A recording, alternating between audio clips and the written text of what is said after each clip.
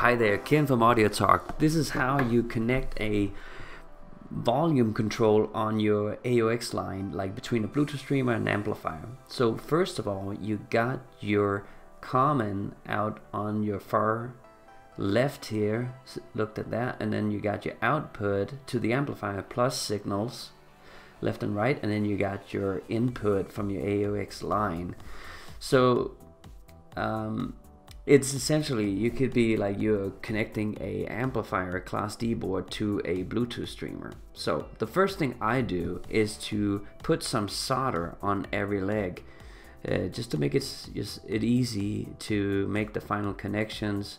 So I'll do the same to the wires as well. We'll look at that in a moment. But so everything gets some solder there, and again, on your far left you got your common, your minus, and in the middle you got your output to the amplifier, and then on the other side, the far right, you got your signal in plus left and right. So we need to remove the insulation. Here's first a JST connector that's going to go to the amplifier, and make sure to hurt the insulation on the 2+ lines going inside. And you need to separate all the little strands of your ground wire and get those all twisted together. And it's important that you don't have any strands left that could potentially touch the plus signal, because that will be a short.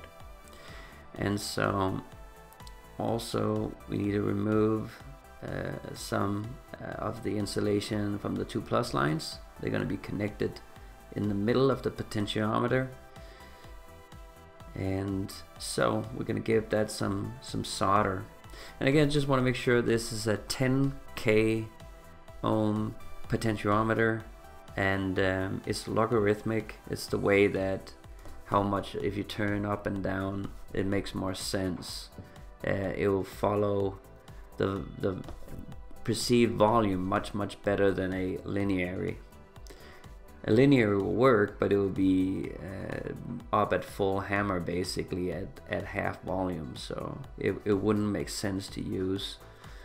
So try to get a logarithmic potentiometer. And so we're going to give that some solder. So we also collect all the strands, and we're going to do the same thing to our AUX line coming in, like from a Bluetooth streamer, your phone, and do the same thing. Going to separate all the ground wires together and kind of put those together. We're actually not going to give those solder. We're going to put those together with the other one, and then solder all the ground wires together. So we'll see that in a sec. And here, and we'll also and try not to take too much of the insulation off of the plus lines. You want the insulation of the wire to get as close to the potentiometer as you possibly can, so that the wires are protected from not shorting out on each other, you know, from the other connections once it gets really tight in there on the potentiometer itself. And keep the soldering iron clean. That makes for a much easier solder. They have a tendency of needing a tremendous amount of heat. If it's not clean, it won't get good. Won't get good. So twist the two ground wires together now. So, and then solder all those up. And then after you solder them up, what I like to do to make it easy on myself is that I make a little knee, you know, make a little bend at the very end, so I can hold that against the first soldering point. I just think that's easier, so I can like kind of hook that against the first connector and then heat up the two pieces with the soldering, and then let that melt together, and then it's easy to do number two like that.